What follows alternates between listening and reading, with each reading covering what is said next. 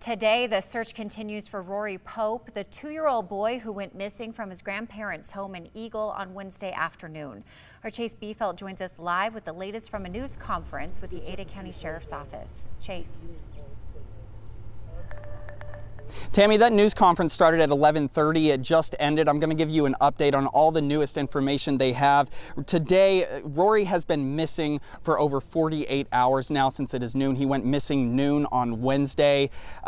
He was staying in town with his grandparents. They were just packing up, getting ready to leave, and they lost their 2-year-old son. So there are about 100 officers from Ada County Sheriff's Office and Eagle Police searching this neighborhood today. They're doing voluntary searches with consent from people. Just the community is so involved in this here at the Legacy neighborhood. They are letting police inside their homes and searching for all areas where a 2-year-old might hide. Now, we heard in the press conference that Rory does have a history of playing hide and seek. He's very adventurous for a 2-year-old, very full of energy for a 2-year-old, and this could just be a simple matter of him being somewhere for this amount of time since he was missing. So police are asking everyone in this neighborhood and in the area to search in places that a 2-year-old might hide.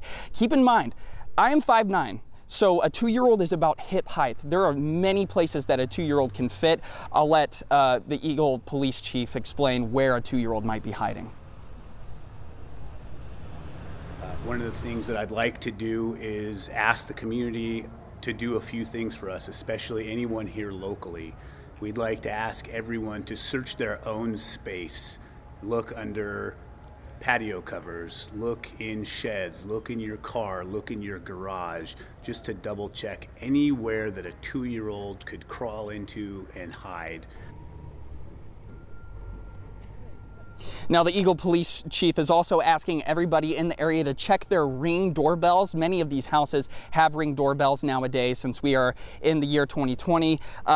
Just check those Ring doorbells between 11:30 a.m. and 12:20 p.m. on the day Rory went missing on Wednesday. That date, I believe, is September 2nd. They are asking everyone in this area to contact non-emergency dispatch with any tips they might have and with that Ring video. They are specifically asking you to not send that Ring video via email or social media. They want you to call that non-emergency dispatch number. Again, that is not 911. They want you to call the non-emergency dispatch number. Tell them that you have that video.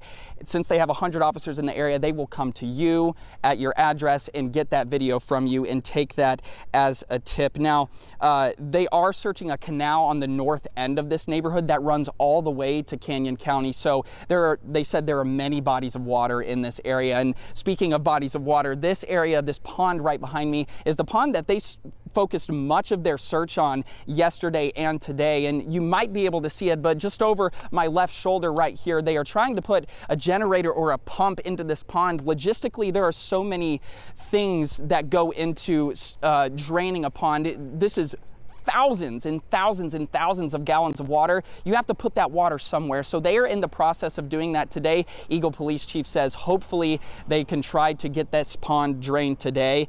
Now, our viewers had some questions about why has there not been an Amber Alert issued, and it really is quite simple. The police chief of Eagle explained that to us earlier. There has to be two things. There has to be a positive abduction, and there has to be a positive ID of the abductor and the abductor's vehicle. And they are telling me they have none of those things, which is why that has not met the national criteria for an Amber Alert. There have not been either of those things confirmed. We are going to stay out here today. We are going to give you the latest information. We will be talking to community members. We will be shooting video of police. We will give you the latest at the top of the 4 o'clock hour and anything that might come up during this time.